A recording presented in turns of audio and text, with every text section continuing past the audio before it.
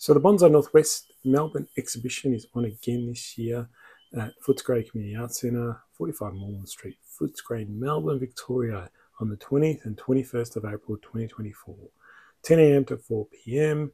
Come along. There's lots of stock for sale, heaps of trees on display, and I'd love to see you all there. So looking forward to it. G'day YouTube, welcome back to my channel Bonsai Works. Before I get into these trees, just a reminder, the Bonsai Northwest Melbourne Bonsai Exhibition and Sale is on the 20th and 21st of April 2024 in Footscray Community Arts Centre. As always, I've been advertising quite a bit, so if you please support my bonsai club, which I'm president of as well. So it's amazing. It's an amazing exhibition, such quality trees on show in Melbourne. The sales area is going to be massive. It's got so much stuff for sale. So just come along to 45 Moreland Street, Footscray, on the 20th and 21st of April 2024. So I'll put the details below, but I'll also advertise it as much as I can on YouTube. All right, today these are black pine Yatsubusa. Yatsubusa, yes, Yatsubusa, that's it, cultivar. So they're a dwarf variety of black pine, very popular tree. Now, the reason, there's two of them, I know, but I will do one and I'll show you the result on the other one. Now, I wanted to bring these up because nursery material, this is material grown in an actual nursery, rather than grown for bonsai purposes. Stock that's grown for bonsai is very different to stock that's grown for nurseries. Now, unfortunately, when I'm finished with these gorgeous little black pines, as you can see, they're a bit of a pom-pom, right? Beautiful little tufts, foliage. You think, wow, it could be awesome as a bonsai, which they are. However, you need to actually get into them. You need to actually, once I look in here and I'll show you the tree, there's a lot of issues, you need to deal with. So really important when, you're starting out a bonsai, if you're going to get nursery material, pure nursery material, you've got to do a lot of work to get it right. If you invest in some bonsai material that's been grown properly from a bonsai nursery or bonsai grower who grows stock, who treats the roots properly, treats the foliage properly, etc., you're going to get a much better tree quicker. So these are great little trees I picked up at the Bendigo Bonsai Club show a couple of weeks ago, and I thought this would be great for a video on YouTube for the beginners, especially about picking good stock. Now you'll see once I'm done with this, there isn't going to be much left. I'm guessing there's not going to be much left because I can assure you there's lots of issues with these trees. They're going to be fantastic trees in the future, but you've got to grow them on for a while. So, the first thing you do, right, you investigate in the roots and the root spread. I know it's a bit dark, but it's not too bad. The Nabari is actually quite nice, quite interesting, and they actually both got pretty good. They both got very nice Nabaris, which we'll have a better look at in a minute. But okay, so first I usually get them out of this, so I can have a better look. Now, if you comb out, the key is to comb out as much as you can and see what's underneath here. See what's underneath this mass of foliage. Now I'm going. I'm getting pretty good. It's not a bad Nabari. It's actually quite a nice Nabari. Now I'll zoom in and show you that Nabari. It's pretty good from most sides too. Let's have another look around. That's probably one-sided on that side. Probably not as good. Probably it's a really nice Nabari in here. So around in this beautiful area right here. So that's good. That's a good start. So that's the first thing you look at, Nabari. Now we move up the tree. Now I'm going to struggle trying to get the camera in here and show you what's happening. But as you can imagine, there are a multitude of branches in here. Bar branches everywhere, multiple branches coming out of the one spot. It is a nightmare, absolute nightmare in here to look through. I mean, I'll bring the tree up to you guys, and so you can see but multitude, crazy amount of branching. Just crazy, right?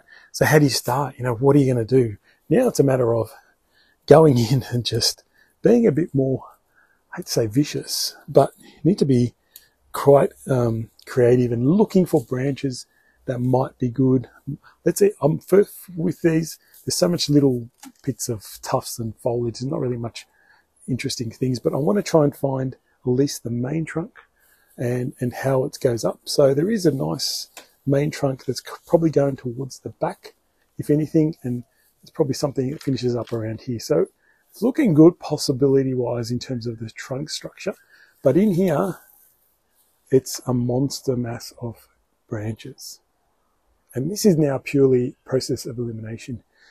First thing I do is eliminate anything weak, long, that's too strong, any weak branches that are dying, any strong branches that are too strong. So I'm just going to get straight into it. And that's not going to be not going to be pretty, but it's going to be hard to show you exactly. But yeah, the process is, for example, look at this. See, this is like a little bit of a dead branch. That's, you know, a bit of a nothing. All right. So then if we pick that as the front, which with the best Nabara, we start to look for side branchings and so on. And look for branches that are interesting.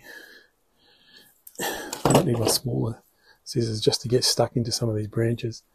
And it's just a cleanup process. So I'm going to do some cleaning up. So when you're cleaning up, you're also trying to look for, I kind of look for all the main branches and I keep them, but I cut them back to two only. Two, like a branch and then one, two, you know, 2 by 2 by 2. I don't leave anything with 3 or 4 in one spot. I only have 2 branches in one spot. So for example, I've got this branch in here. It's going to be hard to show, but it comes out straight there, and there's a branchlet there, branchlet going down. So there's a straight down side, and a small one that's dying on this side. So if I eliminate the first one that's dying and not very good, slowly get rid of things. So that's gone. So left with 3, I guess. Branches. Now, probably the thing I'll do here is keep, even though there's one going down, I'll keep the one that's really strong is too strong. So if I take that out, I'm left with the 2 nice now side branches that I could use. So these are the 2 side ones that can form the branch. You can have one, but there's actually a good reason to have 2. It's not a bar. I mean, it's not a whirl with multiple branches. It's just the one. So that's how we go about that. And I'll do that all over the tree. So I'm just doing the cleaning up of everything back to 2s everywhere. The main issue is you go up the tree, you start to get really heavy branching, a lot of heavy stuff up in here. So try and cut back to the at least smaller branches, not the big heavy stuff. So that's probably another important thing. Yeah, when you get up further up the tree, you're going to hit some really heavy branching. So in here, I've got a really massive branch in here. I'm just trying to look for anything smaller in that spot, and there's probably a couple of smaller ones, slightly, not a huge amount different, but at least it gives me some options so I can actually get rid of that big heavy one. You know, it just has to go. There's just it's too heavy at the top there. That whole area is really heavy. So this is what happens when, you know, you think you're going to get a great little tree, but there's so much reverse taper up the top, so many issues. Eventually you can fix. Eventually, hopefully, you can fix. But yeah, this is the reason why these are nursery grown. Nursery grown are not as well grown as bonsai grown, if that makes sense. So as you start to thin out, you got to make some decisions. Now, you know, if I choose that Nabari as the best, which it is at the moment, got a like a very thick, heavy branch in here with 2 sub branches. Now that's never going to be very good in there. That's how fat that is. It's really heavy and really fat. So not a good position for this one. I'm just going to leave a stub when I cut it off. So what happens now, at least it opens up. Now we've got a nice branch here. I can see a bit more branching up there. Now I've got another bit of an issue here. So ultimately this and this are now bar branch, like it goes straight across. You can see the issue with nursery grown when it starts to, see how reverse taper is starting to happen here because there's too many branches in the one spot. It's very hard. Need to avoid that as much as we can. So in the end, eventually I'll be able to carve these back and try and thin that area out. So it should be okay. But ultimately, I'm going to have to get rid of this branch and drop a higher branch down. So that's the kind of decisions you need to make. So I'm going to cut this guy off. So now we've actually got a bit of structure. So I've got a first branch here. We've got a nice little branch, nice branch here perfectly. We can bend down. And I think we've got a nice lot of lower branch in here. So that's quite nice. At least we got that kind of basic structure in place, at least at the start of the tree. So a couple of branches ready to go as we move up further up the tree. We've got some nice smaller one, nice one in there. So there's a few good ones in there. Probably coming up to now a lot of the issues with this tree. I've almost got a branch sitting on top of another branch. So this branch I want to keep, but this branch is sitting right on top of it. I don't think that's going to be any good in the future. But then the issue is I'm running out of branches and there's not much left to choose from. So this is where the issue is, you know, with these nursery growing. So it's a matter of what do you choose, what are you going to use, and so on. So then you make the decision on the apex. So the apex has 1, 2, 3 branches, really heavy, really squashed down. This is very straight and pom-pom on top. It's not going to ever be good. Even if I wire stuff down, there's a very big distance here. So I'm tempted to actually use one of these smaller ones as a new top, and try and create something with the smaller ones, which is probably the better option. So I'm going to eliminate the first apex, so this big one. I know it's a shock to everyone, but it's got to happen because then I can wire these up to create a much nicer, smaller tree with some nice movement and nice structure in the tree. So that's one thing. Now I've got to check which other one I'm going to have to eliminate. Either I want to try and keep one of the smaller ones. So it's going to be a bit tricky. So I'm going to figure out which one I want to need. But do you see the idea? So once I finish cleaning this up, I'll put some wire on it just for the basic trunks. I'm not going to wire everything, just to give you the structure right, just to give you an idea of what the structure is going to look like in the future. And then you see how much work had to go in and how much you have to remove on these trees, you know. And the reason why bonsai grown material is a lot better than nursery grown material. So in the end, this is how the tree kind of ended up. Really cut it right back to basic structure. That's really all you can do. Regrowing a new top, cutting all the big ones off, go back to 2 by 2 everywhere, you know, go back to the 2 branching places in everywhere. The issue is never gonna fix really all this reverse taper at the top. Hopefully the smaller branches will help eliminate that. Hopefully the base grows fatter and we actually lose a lot of that. Because this is a little mini, a lot of this foliage will actually fill up quite nicely and probably will hide a lot of the negatives in this area. So that's why. Anyway, that's just my little spiel, I guess, or whinge about, you know, if you're going to get stock from nurseries, it's going to be difficult.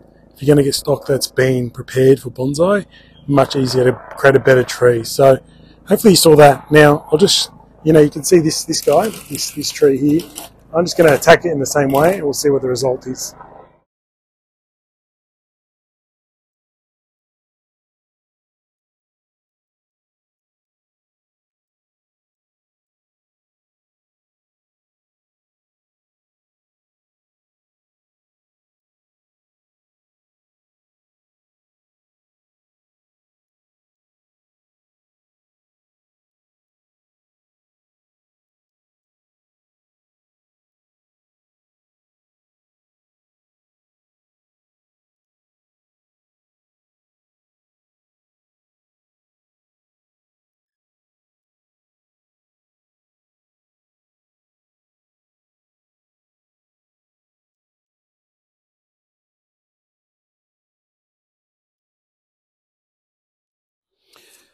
So there you have it. After first styling, you get some decent looking trees, but a lot less foliage. There's been a massive reduction. This was the first tree, second tree. First tree's got a really good nabari, small tree. This one, not as good nabari, but probably a better structure tree. So nice overall. Just needs time now to fill out and develop. But yeah, you see the difference between proper bonsai. Well, you didn't see the difference, but you see how hard it is to deal with nursery grown material rather than bonsai stock material. So that's what I wanted to show you. And there's those little Yatsubusa Japanese black pines. And if you're in Melbourne, in Victoria, don't miss our show coming up this weekend, 20th and 21st of April, 2024, at the Footscray Community Arts Centre, 45 Moreland Street, Footscray. It's all in my start of the post and in my comments below. So don't miss out. See you soon. Take care.